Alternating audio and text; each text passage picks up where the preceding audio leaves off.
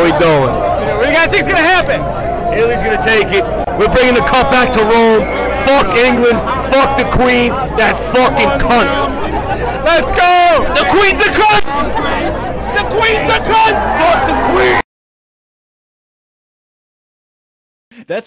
I think that's one of the most memorable scenes in like the whole series is when you hit him with that Snapple bottle. That was, I mean, it was like hilarious, but at the same time, just insane. But yeah, we did it on one take.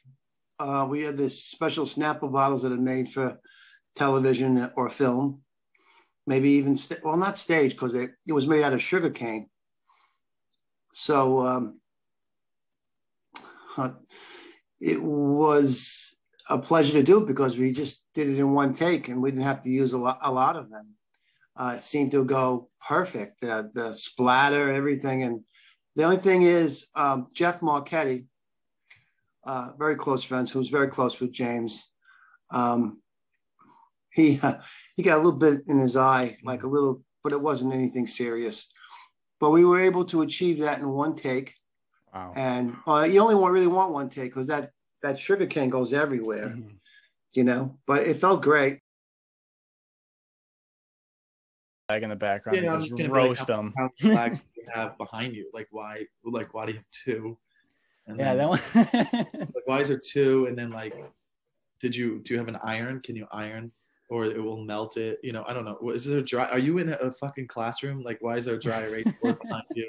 It looks like you broke into a fucking school and you're like, I'm doing my podcast from a school.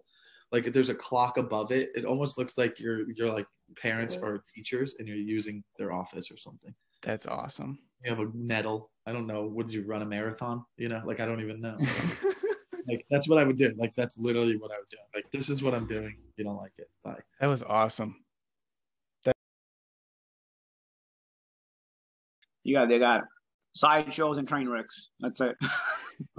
And you get both the celebrity boxing, just like you get both the Conor McGregor. I know, right? Any predictions for your fight? We're gonna see quick knockout, drawn out knockout. I don't think you're gonna see a quick knockout because I want to kind of drag Corey and show him what boxing is. If you take him out too early, or if you even try to take him out too early, you're gonna do him a favor, right? So I want to just show him and all his fans and everybody, you know, what boxing is. You know, you don't play boxing. We say you don't play boxing. It's the same we say. You know, you play soccer, you play football, we don't play boxing, you do boxing, right? So I want to kind of just put that in there and kind of drag him out and see how long he can handle that pressure where I'm just letting him dangle, just doing enough to torture him, but stay in the fight. You know, I don't. Dude, I'm here to save his name. You're here to save Columbus. I am Saint Jeremiah, Saint and Archangel Michael, Saint and firstborn ordained blessed minister of all of America, Slickerman, Jeremy Michael Slickerman. I came out here to save his name. I St. Columbus Day. I know. I'm saying I wanted to keep him here. Look at you in the middle. You're standing on. There's my statue. Carved out of marble, bro. Yeah. I know this. I know our history. Yes. He's an amazing dude. If it wasn't for him, we wouldn't be here.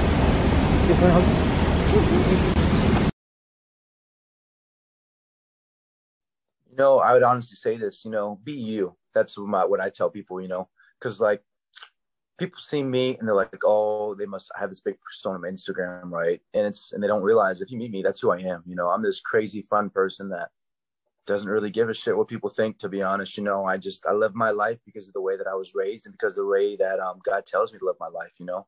So just very old school. And another thing I tell people too is don't believe all the bullshit that people push down your throats. You know, there's a lot of BS on the internet out there and media. You know, do your thing because if it's what you want to do, you know, pursue your goals because it's what you want to do. You know, people ask me this all the time. They're like, why don't you play football? You know, I'm so athletic. I could have made a lot more money than that if I would have done it earlier in my age, you know, just because I would get framed for linebacker. I have that long wingspan. I have super, super good lateral movement. You know, I have very, very good short steps in wrestling and in football whenever I used to play. But for me, it's like, I'm not doing something just because of the money, you know. My passion is wrestling and fighting. I love it, you know. There's nothing I'd rather be doing than that. So yeah, that's what I just tell people is just to pursue your goals and listen to your parents for advice for sure. That's a good one. Cause like my parents, you know, they're the reason I am where I am. You know, they, you know, there's a saying, you can lead a horse to water, but you can't make it drink. You know, my parents took my head and they pushed in the water they made me drink, you know. So I didn't really have much of a choice, and I'm so grateful for them every day, just making me into the individual I am today, you know. Yeah, that's it. Guys, look who's in the freaking house. We got Jimmy Big Muscles. What's up? He brought me some limoncello, of course. So you know what happens next. I've been waiting for this moment. We're taking a shot out of the spoon. Yeah. All right, time to take a shot out of the spoon. All right, let's go. First time with homemade. Oh, it smells so You're gonna good. like it. I think you're gonna like it. I hope you like it. You're taking the first shot, Jimmy. All right. All right, small shot to start. Hey, yo. All right, how ready? Go for it. Ready? 3, 2, 1. Oh, shit. I'm messing a little on the shirt, but I'll do a shot. I feel like it might be easier if you go from the side than straight down. Don't you think? Jimmy's figuring it out more than I am.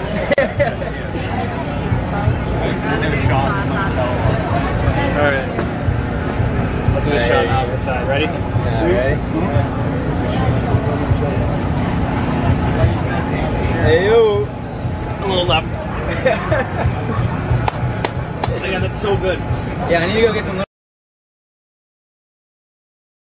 Actually, Antonio Meucci. Wait a second. Antonio Meucci invented the telephone. Why are you attributing everything to Italian? The Italians use pigeons. My grandfather, Fidel Bianchino, communicated in World War I with pigeons. So what's your take on Christopher Columbus? Oh, I know it's a little Cristobal controversial. Columbus. Now, wait a second. You had the Nina, the Pinta, and the Santa, and the Maria.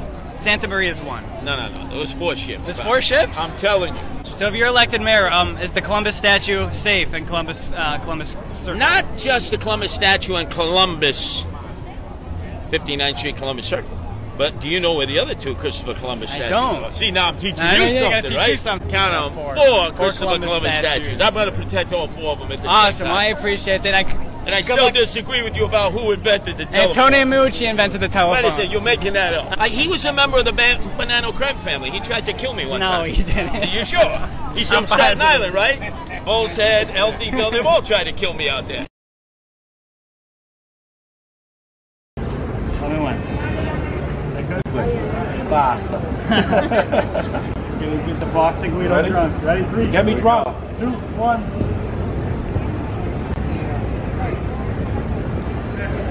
Hey-o. Ah, wow, that's good. The 4's better, right? Touching.